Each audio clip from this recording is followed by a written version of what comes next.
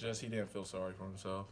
Understand like it is what it is. It happened, but you can get back, and it all depends on how you work through the rehab process. If you cheat it, you're not going to get back to what you want to.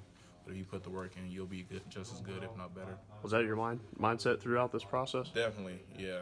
Obviously, leaving on my faith too, that everything happens for a reason. But I was also going to make this a better story than how I found it.